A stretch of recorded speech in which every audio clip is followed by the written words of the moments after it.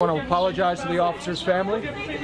Silent and seemingly unfazed, 41-year-old Lindy Jones was off to central booking, ushered into a police cruiser outside the 101st Precinct, right past a big picture of Officer Jonathan Diller propped up at the door.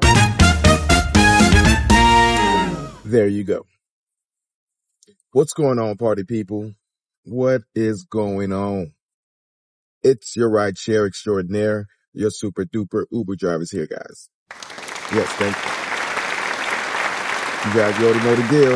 Before you hop in my ride, do me a favor, hit the like, hit that subscribe. Por favor. All right, let's do this. Hop on in, buckle in, and let's go. Yeah! All right, party people, welcome back. And if you're new to my channel, thank you for hitting that subscribe button. All right, guys. With a heavy heart, I hate to report the story. Coming out of New York City is a dumpster fire.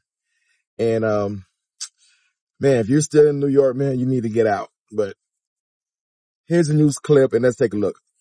Jim, two men have blood on their hands tonight, and the more we learn about their background and their alleged criminal intent, the more infuriating this gets. Residents here especially alarmed at how much violence spilled out on this busy road.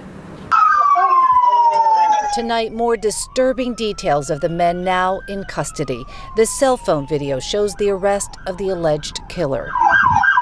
Investigators now believe two ex-convicts were casing a T-Mobile store on Mott Avenue in Far Rockaway. Monday night, two officers with the community response team asked them to move their Kia from the bus stop where they were apparently parked illegally. That's when the encounter turns deadly. Officials say they refused to roll down their windows. Officer Jonathan Diller ordered the passenger to show his hands. Instead, the passenger allegedly pulled a weapon on the officer and killed him, the bullet striking just below Diller's vest. They have no regard, no respect for the law, for citizens, for people. Records show the passenger, 34-year-old Guy Rivera, has 21 prior arrests, including 9 felonies. He was released from prison about 2.5 years ago.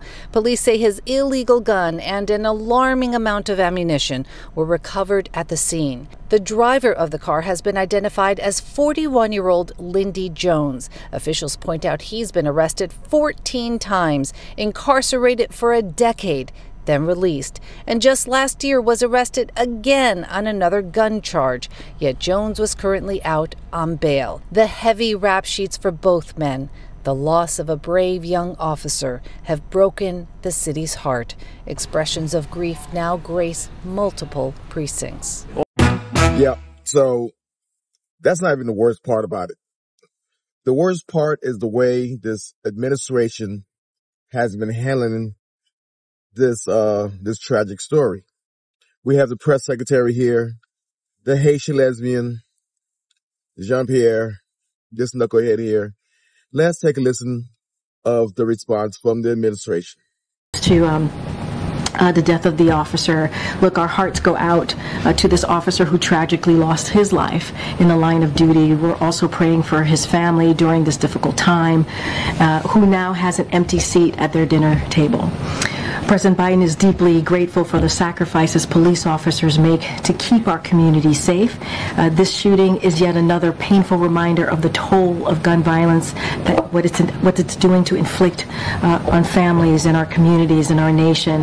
And that's why the president signed more than 24 executive actions. That's why we're able to pass a bipartisan agreement to deal with the gun violence that we're seeing in this country. Obviously, more work needs to be done. We need Congress to continue to act on making sure that our communities are safe. Again, our hearts go out to this officer. And here we go again, blaming the guns. Jean-Pierre. Never mind the policies, never mind the illegal immigrations, never mind the catch and release bail that you do now. A criminal will commit a crime today and tomorrow he's out on bail with an ankle monitor. In New York City, you could dismember a person and still walk out the next day with a low bail. Alvin Bragg. Okay, so don't blame this on the guns. The guy is not supposed to be out anyway. He has 21 charges on him before. He just came out of prison and he's back on the streets with an illegal gun. You have to find a way to catch the illegal guns and not make all of New York pay for it. New York City has the strongest gun restrictions in the land. And yet we still have people with guns. And yet you want to do more laws on guns. It's not the guns. It's not the guns. It's you weak liberal politicians who favor the criminals over the taxpayers. Well, thank you very much, everybody. I want to thank Bruce and all of the people that have worked so hard to make this area beautiful and safe. And this is what happened. Is such a sad event, such a horrible thing. And it's happening all too often. And we're just not going to let it happen. We just can't. 21 times arrested, this thug. And the person in the car with him was arrested many times. And they don't learn because they don't respect. They're not given the respect. The police are the greatest people we have. There's nothing and there's nobody like them. And this should never happen. I just visited with a very beautiful wife that now doesn't have her husband. Stephanie was just incredible. Their child, brand new, beautiful baby, sitting there innocent as can be, and doesn't know how his life has been changed. But the Diller family you'll never be the same. You can never be the same. And we have to stop it. We have to stop it. We have to get back to law and order. We have to do a lot of things differently because this is not working. This is happening too often. It's an honor to be here. And again, I want to just thank all of you folks for allowing this. And Bruce, thank you. Bruce has been a friend of mine for a long time. He's done an incredible job out here. But this is such a sad occasion. The only thing we can say is maybe something is going to be learned. We've got to toughen it up. We've got to strengthen it up. This should never be allowed. Things like this shouldn't take place, and to take place so often. So thank you all for being here. It's an honor, and it's an honor for me to be here. This is a great family, the Diller family. I met the friends, and I met every one of them inside, and these are just incredible people that are just devastated. They're devastated. They've got a tough road. It's going to be a very tough road. So thank you very much, everybody. Appreciate it.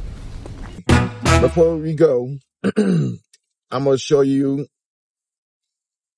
the big farewell for Officer Diller, Jonathan Diller, his last goodbye.